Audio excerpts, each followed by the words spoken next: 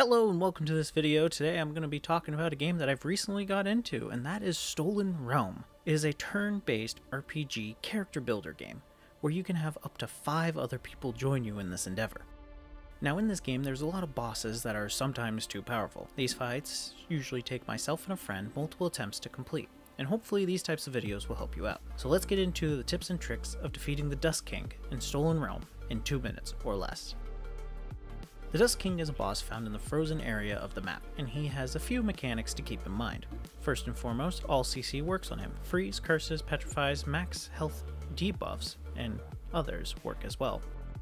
Second, every 3 rounds or so he will cast a spell called Brain Freeze on all characters and minions. This spell does cold damage every time that creature takes an action, but by having either a shield or a heal ready will alleviate some of the damage, but your characters that take multiple turns in a round will feel this pain the most.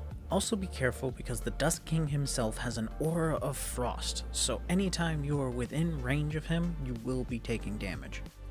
The Dusk King has 2 ways to add enemies into the field. First and foremost, he summons them when he casts Brain Freeze, so you'll have a few adds to deal with every so often. And the second is whenever an ally or minion dies, a Wraith is spawned in their place. So if you're unable to keep up with his damage debuff, you're going to have a hard time. Your best option when fighting him is to focus the boss, place your tanks in the way, and add as much as you can between you and his minions.